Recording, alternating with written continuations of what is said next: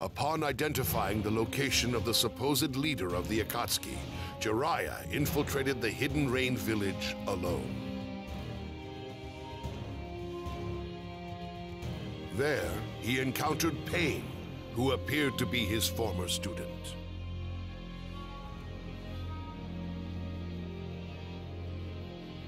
Pain was plotting to mass-produce weapons which employed forbidden jutsu powered by the tailed beasts. Although Jiraiya's initial objective had merely been to gather information, he decided he could not leave Pain be.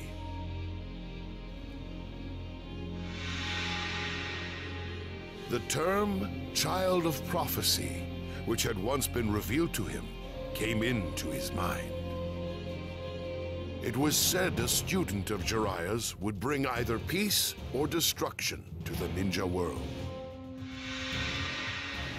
He decided to confront Pain in order to rectify his pupil's errors and thereby thwart the Akatsuki's ambitions. I'll put an end to this miserable world. It's God's work.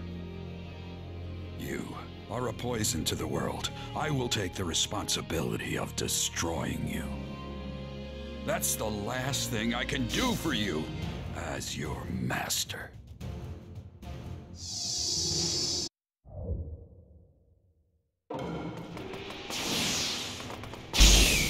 They say the Renegon was sent down from the heavens, a world in chaos.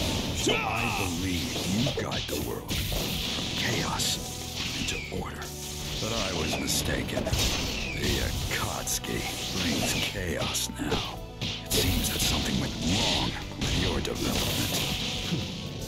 This world has not grown, but we have, bringing us to this enhanced state. Well, well, listen to you. No matter the sacrifice, I'll keep moving toward true peace.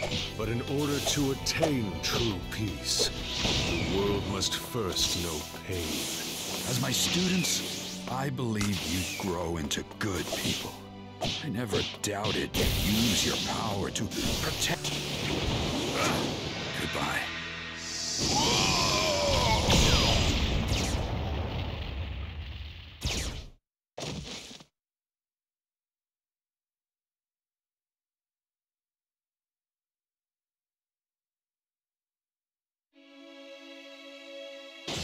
Rasengan!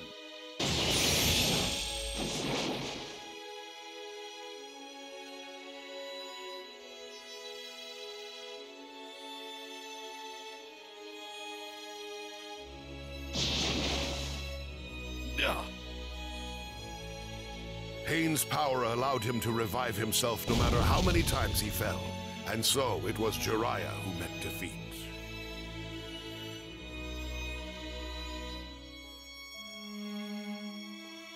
Naruto.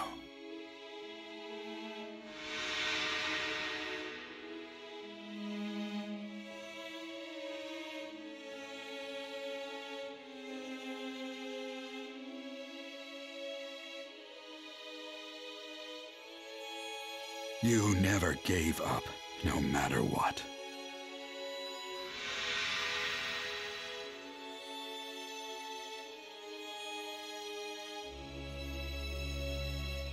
So, as your teacher, I must not give up. With his last ounce of strength, Jiraiya left a clue toward the nature of Pain's power.